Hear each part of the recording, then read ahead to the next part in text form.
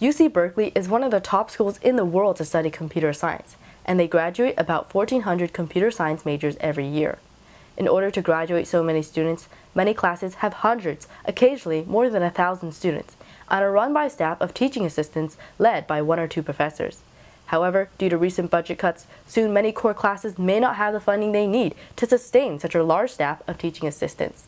I'm Lucy Huang with CalTV News, and recently I sat down with 2 teaching assistants and 1 professor to talk more about how the current budget crisis is affecting students.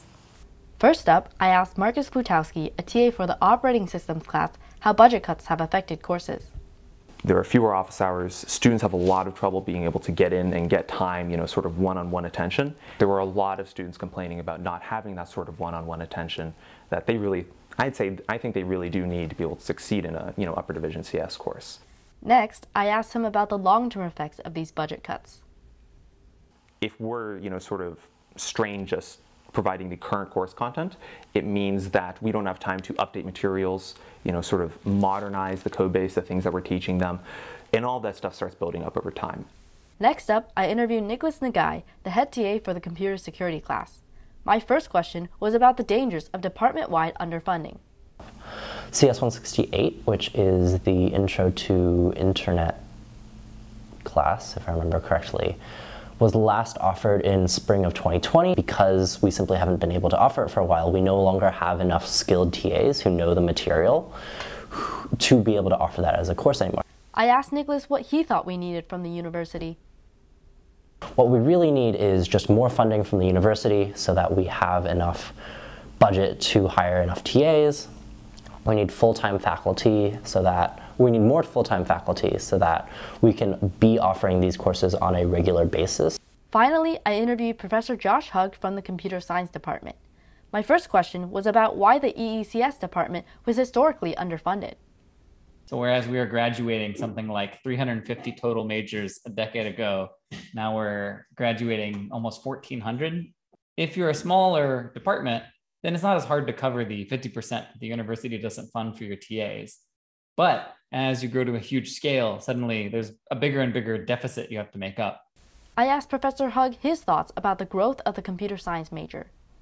There's a lot of ways in which having an absolutely gigantic major is great, and there are ways in which it is less great. If you're a student who wants to get research experience or mentorship or letters of recommendation, it's 3 times harder. Even having additional TAs will not help with that. Next, I asked Professor Hugg what he thought the university should do to address this issue.